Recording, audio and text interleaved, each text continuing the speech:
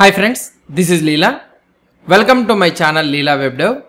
In this video we will learn about the another concept, that is HTML text formatting. Normally we know that HTML is intended for writing the text data, so the text document, right? So how to format this, how the formatting will be done in the HTML, let's try to see in this video. One of the HTML's main job is to give text structure so that a browser can display an HTML document the way its developer intends. This is the main job. So the text structure, the structure of the text should be in a such a way that how the developer intends to show that to the in the web browser. So that structure needs to be provided by the HTML. So first one, what we need to learn is the headings and the paragraphs. So we need to have the difference between the headings and the paragraph in the HTML. Most structured text consists of the headings and the paragraphs. Whether you are reading a story, a newspaper, a college textbook or a magazine, etc.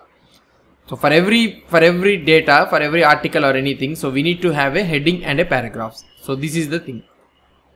Now if you try to see here the newspaper here, if you try to see, the structured content makes the reading experience easier and more enjoyable. If you try to see here, at the top you will be able to see the titles, and here you will be able to see all the titles, and the content you will be able to see as the paragraphs. So we need to have a clear differentiation between the titles and the paragraphs and the content. So this type of structured content makes the reading experience easier and more enjoyable. In an HTML, each paragraph has to be wrapped in a P element like so. So this is how we will be wrapping. So P, I am a paragraph, oh yes I am. Okay, like this. This is the content, and anything, any data, any content, any paragraph you want to write it, you need to wrap it with a P element. And each heading has to be wrapped in a heading element like this. H1, I am the title of the story. So this is the title. So for anything, if you want to have the, if you want to write the title in the HTML element, in the HTML document, means you need to wrap it in the H1. So there are 6 types of heading elements present in the HTML. Those are called as H1, H2, H3, H4, H5 and H6. These are the 6 heading elements. Each element represents a different level of content in the document. Okay, each level represents a different level. H1 represents the main heading, H2 represents the subheading, H3 represents the sub-subheading, and so on. It will go up to H6. So that means H1 is the main. It will have the main heading. So if you are having a main heading in the HTML document, means it should be represented by the H1. And again, in that main heading, if you have a subheading, means it will be H2. In that subheading, if you have a subheading, means H3. Like that, you need to go on like this. You will be having, you can mention up to 6 headings like that in HTML. It's really up to you what the elements involved represents, as long as the hierarchy makes sense. You just need to bear in mind a few best practices as you create such structures. So it's really up to you. So what type of element you want to use. So for example, you can use H1, H2, H3, any element if you want to use, it's up to you. But we need to keep in mind that some of the best practices need to be followed. So these are some of the best practices. I can't tell you that you should follow like this only, but it is a nice things to follow. First one is, preferably you should use a single H1 per page. That means H1 tag should be only single in a HTML document. Document means in that single web page. In that page there should be only one H1. This is the top level heading, and all others sits below in this hierarchy. Below this in this hierarchy. So other all headings should be below this H1 only. So only H1 should be only one in the per page. Make sure you use the headings in the correct order in the hierarchy. Don't use H3 elements to represent subheadings followed by H2 elements to represent the sub-subheadings. So it should be followed by hierarchy basis, something like H1 next H2 H3 like this. For example, if you follow for the main title H1, and for the subheadings if you follow H3, and if you go for the sub-subheadings for H2, means that does not make sense and will lead to the weird results. It should be hierarchy based, H1 next H2 next H3 H4 like that. So you should not use the vice versa like that. So that is one of the best practices. I can't tell you that you should use like this only. You can use it, but these are best practices. Of the 6 heading levels available, you should aim to use no more than 3 per page, unless you feel it is necessary. Documents with many levels, for example a deep heading hierarchy, become unwieldy and difficult to navigate. On such occasions, it is advisable to spread the content over multiple pages if possible. So this is out of the, so you are having in HTML, it will provide you up to 6 heading levels.